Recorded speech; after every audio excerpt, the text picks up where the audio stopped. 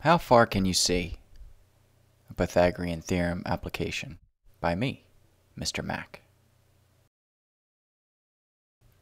Have you ever stood at the ocean's edge and looked out and wondered, how far is it to the horizon?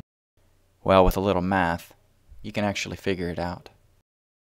So I'm standing on a circle that represents the Earth, and I look out to the horizon. And above that, I'm looking through space, so maybe I see the moon.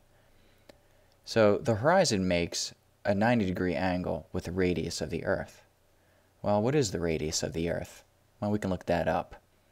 It's approximately 3,960 miles.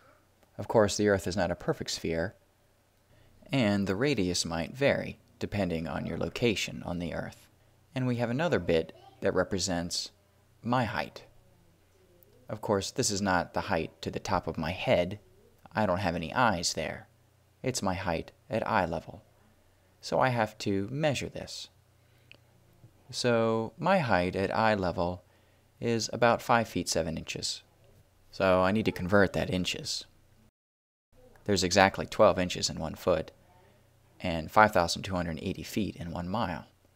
So I need to multiply the unit conversion to get feet. And this ends up being approximately half a foot. So now we need to decide, do we use miles or feet in this problem? Well, it's up to you. What we're looking for is the distance from my eye to the horizon.